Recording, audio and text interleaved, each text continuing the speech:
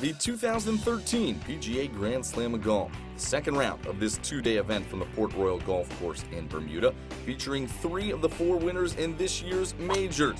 Justin Rose, this year's U.S. Open champion, teeing off on the first tee, came in leading this event after day 1 at -4. Jason Dufner, the PGA Championship winner, at 2 under after day 1. Adam Scott had a rough 16th hole on Tuesday.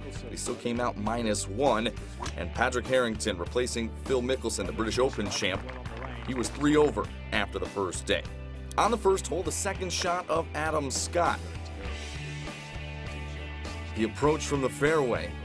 Look at him back that ball up to within inches of the cup, nearly holding out for an eagle. He would settle for a birdie on the opening hole of the day. Everybody parred the second hole. This, the tee shot of Adam Scott on the par 3 third. And this was supposed to be fun in the sun in Bermuda. While it looked okay during the early part of the round, rain was in the forecast in Bermuda on Wednesday, softening up the greens just a tad, allowing Adam Scott to take aim at the flagstick. He would draw that one close, birdie the hole to move to -3 and within a shot of Justin Rose. Speaking of Rose, after he had parred the first 3 holes, this is his second shot on the 4th. And once again, saturated greens somewhat, allow for nice soft landings. He puts that one within birdie distance. He would go on to putt in to move to -5. Jason Dufner, meanwhile, on that same 4th hole, this his par putt, and Dufner lips that one off the left edge. He drops a shot, falling farther back behind Rose, who sat at -5 after 4 holes. Dufner moves back to -1. On to the par 4 fifth.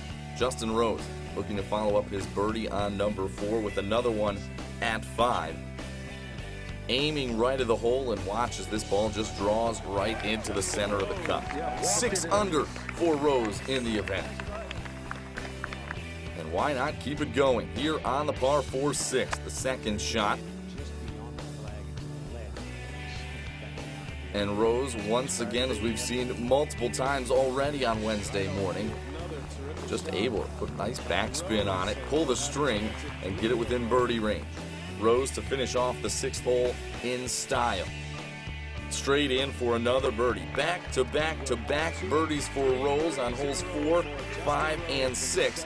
And Justin Rose, the U.S. Open champion, 3 under through the first 6 holes on Wednesday. Adam Scott, 2 under to that point. Jason Dufner, -1, and Patrick Harrington parred the first 6 holes and is still 10 shots back. You can follow the rest of Wednesday's final round throughout the day on PGA.com, and television coverage begins at 4 o'clock p.m. Eastern on TNT. Stay tuned for the conclusion of the PGA Grand Slam of Golf.